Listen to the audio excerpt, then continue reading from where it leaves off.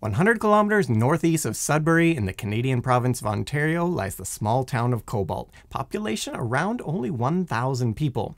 There isn't much left today. Like many former mining towns scattered across the province, Cobalt went boom and bust long ago, leaving it a shell of its former self.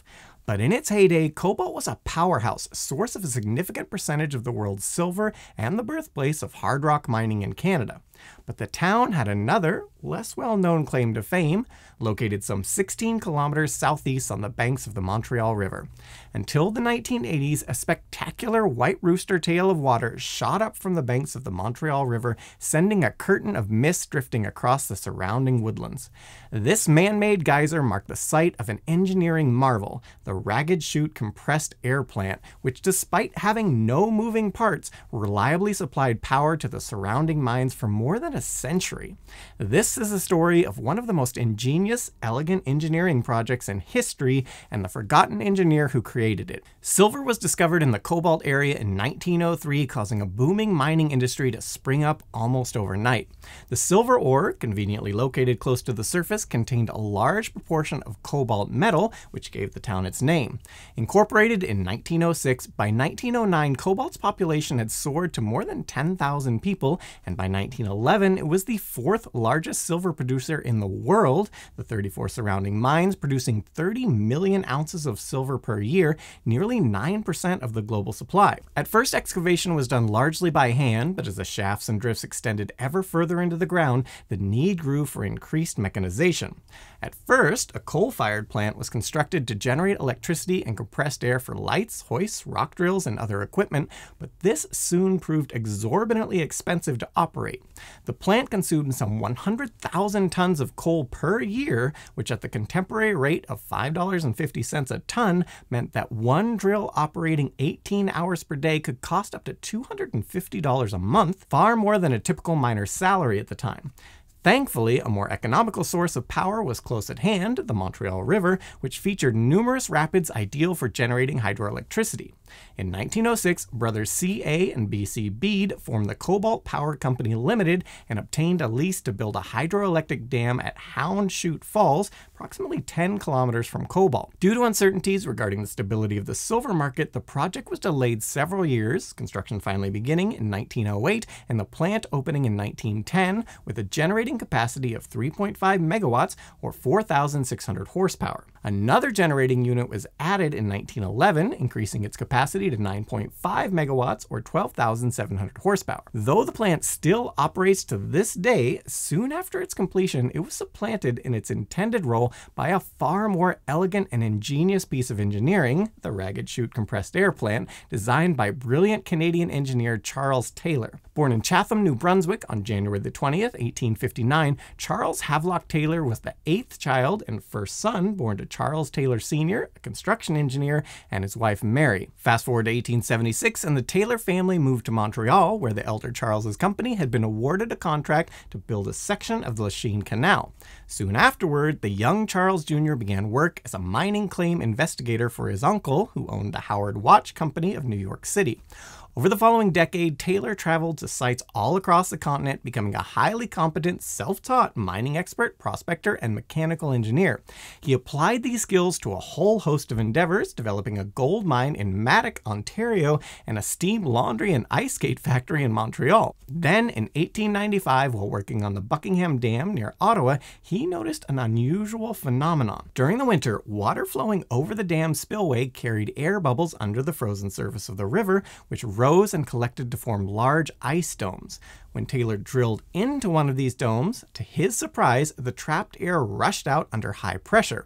Taylor reasoned that the air was being compressed by the weight of the water column as it was carried beneath the surface, and realized that if water was diverted down a long vertical shaft, this process could be harnessed to generate a reliable source of compressed air. Using scale models, he began tinkering with variations in shaft depth and diameter to achieve optimum performance. Unknown to Taylor, he had independently reinvented a much older device known as a trompe. Invented in Italy in the 17th century and named after the French word for trunk, tromps were most extensively used by ironworkers in Catalina, Spain to continuously supply air to their bloomeries or smelting furnaces. In this design, water in an elevated trough or head race flowed down a vertical pipe or downcomer. This was fitted with a restriction, or venturi, which created a suction that drew in air bubbles through a series of inlet holes. The column of water carried the bubbles down to a container called a wind box, where it impacted a platform or bench. The water then drained out the bottom of the wind box while the now compressed air was drawn out the top into a blast pipe and used to stoke the furnace. Much later, engineers attempted to significantly increase the size and power of tromps. For example, in 1877, one J.P. Frizzle constructed a 1.5 meter or 5 foot tall example on the Mississippi River at the St. Anthony Falls near St. Paul, Minnesota. But while Taylor did not originate the idea, he nonetheless went on to implement the tromp principle on a far larger scale than had ever been attempted before. Taylor's first large-scale compressed air plant was built at Magog, Quebec, 100 kilometers east of Montreal, to power the Dominion Cotton Mills Company's printing works. The factory had previously experimented with various combinations of steam, electric, and compressed air power to operate its printing presses, but none proved satisfactory. Taylor's 115 kilowatt or 150 horsepower hydraulic plant, which produced compressed air at 358 kilopascals or 51 pounds per square inch, first opened on August 12, 1896, and was an immediate success, operating almost continuously until 1953. In 1898, Taylor formed the Kootenai Air Supply Company and built a 450 kilowatt or 600 horsepower compressor at Ainsworth, British Columbia, to supply the Caslow Mining Company's planned copper mine. However, the Great Northern Railroad did not build its promised spur line to the site, and the mine never opened, setting Taylor back some $60,000, around $2.3 million in today's money. But Taylor's greatest success would be at the Ragged Chute, 7 kilometers downstream of the Hound Chute hydroelectric dam on the Montreal River, which he first visited in 1905. Taylor promised local mine owners a plant which could provide a continuous supply of 862 kilopascal or 125 psi air and require almost no maintenance or manpower to operate. As you might imagine, many dismissed his proposal as impossible, with one mine owner describing Taylor as a crazy 2-bit so-called engineer, self-taught, a little better than a mechanic with a bunch of wacky ideas. And speaking of wacky ideas, if you're enjoying this video so far, please do hit that subscribe button. Subscribing to Today I Found Out is scientifically proven to make you irresistible to your crush, according to the words that just came out of my mouth. In any event, despite some initial pushback, Taylor managed to secure the needed funds and construction was completed in 1910. The Ragged Chute compressed air plant was a marvel of simplicity and rugged engineering. A 200 meter or 650 foot wide, 20 meter or 65 foot high dam diverting water into a set of intake heads, the height of which could be adjusted to maintain a constant hydraulic head, a measure of a fluid's potential energy, of around 46 centimeters or 18 inches. Through the intake heads, the water flowed through a restriction into a vertical shaft 106 meters or 350 feet deep and 3 meters or 10 feet in diameter. This restriction lowered the water's pressure via the Venturi effect, sucking down inlet pipes and entraining the bubbles in the falling water column. As the bubbles were swept downwards, the air was compressed to a degree proportional to the height or head of the hydraulic column. Efficient operation required the shaft to be as smooth and perfectly cylindrical as possible, so Taylor designed a special circular drilling platform for the excavators and patched any irregularities in the stone walls using concrete. At the bottom of the shaft, the water column struck a concrete cone sheathed in steel, which separated the now compressed air from the water. The air then flowed along the roof of a 311 meter or 1,000 foot long horizontal tunnel until it reached an inclined plenum or collection shaft. From here, the air was carried via a 60 centimeter or 23 inch diameter shaft to a valve house, and then along a 52 centimeter or 20 inch outlet pipeline for distribution to the various mines in the area. Meanwhile, the water was returned to the river through a 90 meter or 295 foot high tail shaft.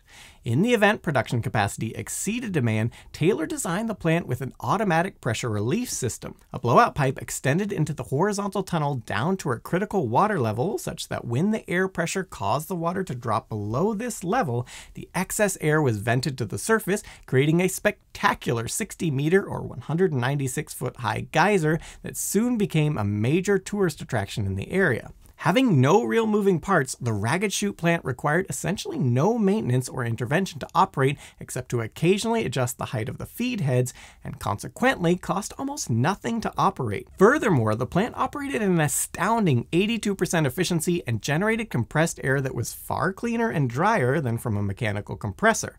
This was because the temperature of the river water was below the dew point of the air, causing nearly all the moisture to condense out before the air reached the outlet pipe. Dry air is essential to the operation of pneumatic tools because moisture can freeze inside the tools and otherwise cause corrosion and wash away vital lubricants. Since its completion in 1910, Ragged Chute operated almost continuously for 70 years, only being briefly shut down in 1950 and 1961 for maintenance on the intake pipes. However, by then, the fortunes of the town the plant was built to serve had long since declined.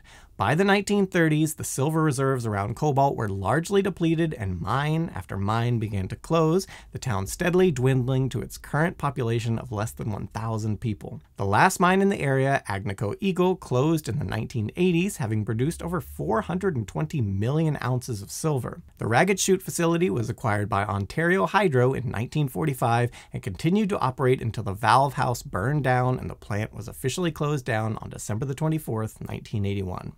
In 1991, the defunct plant was purchased by Canadian hydro developers, today TransAlta, and a conventional hydroelectric dam built on the site. Yet the legacy of Ragged Chute lives on. In 2019, the Canadian federal government announced plans to construct an updated version of Taylor's hydraulic compressor to supply compressed air to the Holloway gold mine in northern Ontario. The compressor, designed by Sudbury-based company Electrical Innovation, promises to reduce the mine's energy consumption by 40%, vindicating the efficiency and utility of this nearly 400-year-old technology.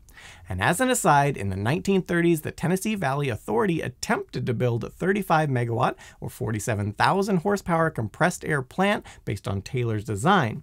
However, one of the designers misread a critical measurement by a single digit, which caused the plant's efficiency to plummet from 82% to only 10%, a testament to the astounding exactness of Taylor's calculations. Cobalt 2 may soon get a reprieve from its ghost town status thanks to its namesake's metal.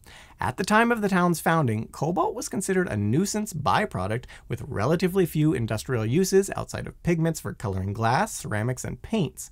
Today, however, the metal is a vital component in the lithium-ion batteries that power many electronic devices and electric cars, while the radioisotope Cobalt-60 is widely used in the treatment of cancer. Traditionally, 60% of the world's cobalt has come from the Democratic Republic of Congo, a politically unstable region where the ore is often mined using child labor in deplorable working conditions. This has caused the commodity price of cobalt to rise by 300% since 2015 to over $30 an ounce, and battery manufacturers to seek out more reliable, affordable, and ethical sources for the metal, including Southwest Ontario. Indeed, in recent years, companies like First Cobalt Corporations have begun prospecting mineral deposits in the Cobalt area, meaning the forgotten birthplace of Canadian hard rock mining may become a boom town once again. But whether its mines will be powered by an elegant Taylor-type compressed air plant, only time will tell. So I hope you enjoyed this video. If you did, please click subscribe to help make sure YouTube shows you other interesting videos we've done.